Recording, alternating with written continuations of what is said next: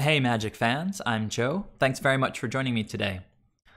If you'd like to support my channel, please take a moment and check the link above to my Patreon page. I'm here with a replay of a queue with 4-color Soulherder. I think this is the 5th match that I played with the deck. I won the die roll. And yeah, this is a picture perfect opening hand. It's a turn 2 Oko if the opponent doesn't have an answer to my Hierarch. And if they do have an answer to the Hierarch, I still get to play out a Coatl on turn 2. So really good opening hand. In fact, this is really good because I can force the turn 2 Oko. If they have removal on their turn, I can counter it with force. So Blackleaf Cliffs. And what? All right, Fatal Push. Now, I can see an argument for going for this on their turn. If they let me untap with Hierarch, they don't know what I'm playing. Maybe I'm playing like I don't know, some kind of deck that has flash stuff, and maybe I can use the mana from the Hierarch if they let me untap with it. But it's probably just better to do it on my upkeep, I would think. In fact, in this case, I could use the mana from Hierarch on my upkeep to flash in Coatl. But then I'd have nothing to do with my 3rd mana anyway. But since the opponent did it on their turn, very easy choice. I'm going to let my Hierarch live and just go ahead and slam Oko. All right, make some food, pass the turn. What are you going to do, opponent? Even have an Eternal Witness to get back Oko if they do have an answer. All right, there's a forest. And yeah, well, Assassin's Trophy is going to ramp me. I'll grab a forest, and there's a Rhino. So I think even though I could just jam a Rhino right now, I think I'm going to go ahead and grab Oko while I have the chance.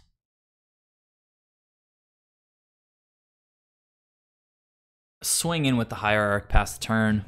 Maybe I should have played the Rhino. I'm not sure. If I play the Rhino, they could play Liliana. I could just sack the Hierarch.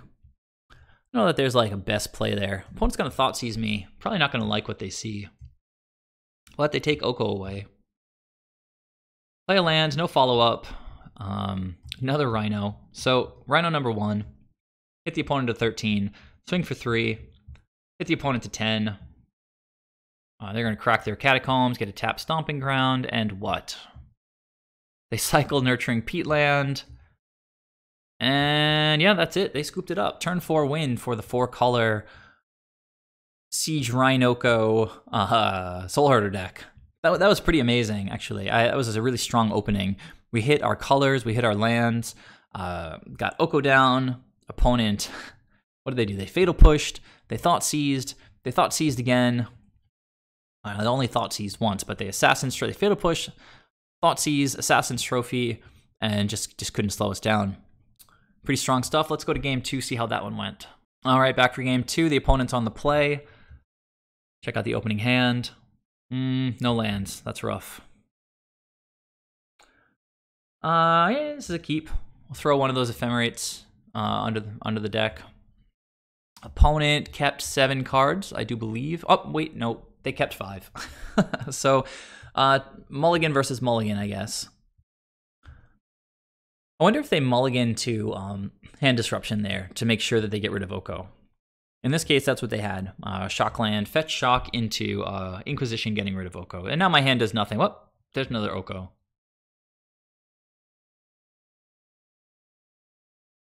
All right. So the opponent knows that I have this Veil, which is pretty good against their deck.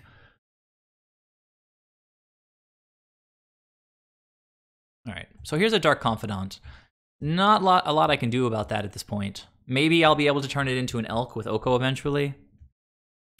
Hierarch is sort of okay. I could protect that from black removal with Veil. So I did go and get an untapped. I didn't want to give them an opportunity. For example, if I crack the fetch on their end step, then with my shields down, they could kill the Hierarch. So get my green mana established before they have a chance to do anything about the Hierarch.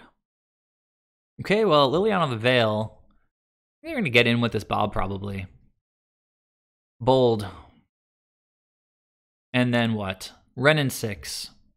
Well, I've got Veil and I've got Ephemerate. If they go for Hierarch, I could just... Now, it looks like they don't have 3 lands. So there's a Bloodstained Mire getting their 3rd land online. But now I get to jam Oko. So opponent was able to get rid of the first Oko with Inquisition. Second Oko, gonna go ahead and turn the Confidant into an Elk. I'd rather them not draw cards.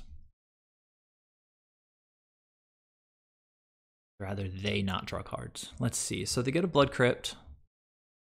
Ren and 6 gonna keep getting back that land, so value. Right, opponent going for what? Liliana. So Liliana, it's nice having Veil of Summer, because if they target me to make me sack something, normally we know like we can't protect our creature from a sacrifice effect, but Veil prevents me from getting targeted. Spell you and permanents you control gain hexproof. So if they try to target me, I could Veil, but they know I have Veil, so they're probably not going to do it that way. So what is this guy doing? Looks like he's attacking Oko. Of course, if the opponent tries to ping Hierarch, I could Ephemerate it. It would be a pretty poor use of Ephemerate. So I think I have to let this just hit Oko here. I could just +2 him next turn or something. So they're going to make me discard. I like all my cards, but I guess I'll get rid of Ephemerate. Veil, just to draw a card. Assassin's Trophy is pretty solid. Now, for mulling to 5, the opponent has just been on fire. They had double hand disruption. Or sorry, no, they pitched one of those, but they did have 2 of those in hand. And they chose to discard that, I think, which means that the 2 cards in hand are gas. They mulled to 5. They had Dark Confidant, I believe, on turn 2. Ren in 6, and Liliana of the Veil. So I'm just doing my best here. I did mulligan to 6 myself. Wait. All right, so the reason I didn't just jam Siege Rhino is the opponent could, on their turn, ping and kill Hierarch, and then tick down Liliana and make me sacrifice the Rhino, which is just so rough. So I'm going to pause on their upkeep and just kill the Liliana. It's going to give them another land, but at least it won't make me discard or make me kill a creature. I don't have Veil in hand anymore. All right, so they're trying to kill the Hierarch, and I'd rather not have that thing die. So the opponent has the Bolt. This is like the best mulligan to 5 ever. And then, of course, the opponent's trying to cast a Bloodbraid Elf, but they're having a really hard time figuring it out. Nope. We need some red mana. There we go. Okay. And they cascade into Liliana of the Veil. So sometimes you just can't win, you know? Like, Oko does a great job. He does everything that he can, you know? Opponent's going to get to kill him here. I think I'm going to draw garbage. And yeah, I mean, I just scooped here because with the 2 Planeswalkers, Liliana's going to be able to just kill the Siege Rhino even if I do rip a land. We're just toast. So a little bit unfortunate. Being on the draw kind of makes a big difference, I think, with the initiative. So go to game 3. I'll be on the play. Hopefully things will go a little bit better. All right, back for game 3. I'm going to be on the play. Let's check out the opening hand. This is just excellent. Really, really good. So get a Breeding Pool, play out a Hierarch. Opponent's going to Inquisition me, and what? I don't know. Maybe take the Coatl. Took the Ephemerate. It's probably a good choice since I'm going to be able to play a 2-drop and Ephemerate it next turn if they leave it. Teferi is pretty nice, and that uses all 3 of my mana, so I think I'll go ahead and do that. Tick him up, make it hard for the opponent to deal with. Now, I brought in Teferi because Planeswalkers are pretty good against mid-range. Teferi in particular just makes them play on their main phase, gets rid of any tricks. All right, gonna kill the Hierarch, play a tapped Raging Ravine. I drew Assassin's Trophy, which is a little bit awkward since I don't have the mana. I wanted to play around Liliana, so I held back on casting a 2-drop. I mean, it would have been nice to be able to play Oracle and hopefully hit a land right away. Alternatively, I could have played Coatl because without playing my land drop for the turn already, I could just play out a land if I draw it, but I don't want the opponent to be able to just untap, play a land, and slam Lily and just kill my creature. So here's Bob, which is pretty gross. I'm going to play my Coatl, hopefully draw something good. There's a land. Another Coatl is decent. I'm going to bounce the Bob. Teferi, go down to 3 so he's like weak to Bolt, but he draws a fire away from our creatures. Hierarch is pretty solid, so it's going to continue to improve my mana situation, and we do have that other Coatl here, so Hierarch also buffs this guy, so go ahead and crack in. Hopefully the opponent will continue missing land drops. You know what? With the opponent shields down, might as well play Charming Prince here and just flicker the Coatl. Charming Prince is, you know, he's not weak to Wrenn and 6 like most of our 1 toughness creatures are. Okay, they're going to Inquisition me, take away the second Coatl. And what? Bolt Teferi. That's fine. Leaves my creatures. All right, Ephemerate is excellent. Ephemerate would have been much better if I had Teferi still around because the opponent can never respond to Ephemerate. But I do have this Windswept Heath now. I can get my black mana online for Assassin's Trophy. Crack in for 3 here. Probably play an Oracle. Path is nice. So at this point, play the land. Pretty close to equal with cards on the opponent. With the opponent. Let's see, what do they got? All right, so here's a Liliana. And they're just tapping out every turn, which makes cards like Charming Prince so good because just bring them in and flicker anything without fear of removal in response. So maybe discard here. I'm going to cast Ephemerate in response. Coiling Oracle. It seemed like it was a good choice because I don't really want that force. Better to draw it now and pitch it.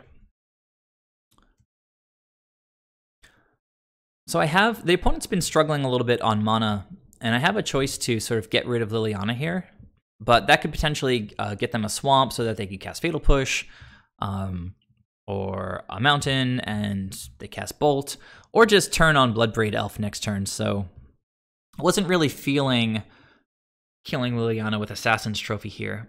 Also, I have a tricky choice because, well, let me go ahead and get my Overgrown Tomb.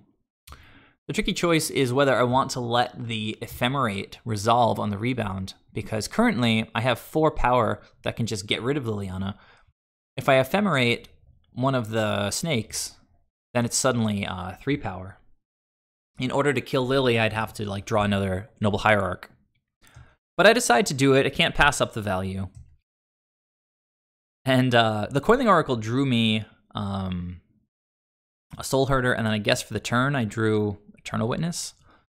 So two amazing top decks there. Now I can play the Eternal Witness, get back Noble Hierarch, swing for 4 with the Prince. Seems pretty good. Of course, I'm a little bit worried that the opponent could play like an Anger of the Gods. Okay, so I'm going to get Ephemerate first because we want to start the loop if possible. Ephemerate the Eternal Witness right away. Again, the opponent's tapped out, so they can't interact with any of this. Get back the Hierarch, play the Hierarch, swing with the Prince, and just a really lovely turn there, I think. So lovely that the opponent just scooped. So that was my 5th match with 4 colors, and it was the 3rd sort of like tier 1, tier 2 deck in Jund. So I've played Mono Green Tron, Grixis Death Shadow, and then Jund here. And you can see it competes, you know, it does a good job. Siege Rhinos are big game. Assassin's Trophy, just a very versatile answer. Again, leave your thoughts down below. Please subscribe to the channel if you haven't done that yet. And if you'd like to support these videos, please take a moment and check out my Patreon page. I'd really appreciate it. Tune in for the next video, and I will be back with the 6th queue that I played with this 4-color list so far. And I will see you guys there. Bye.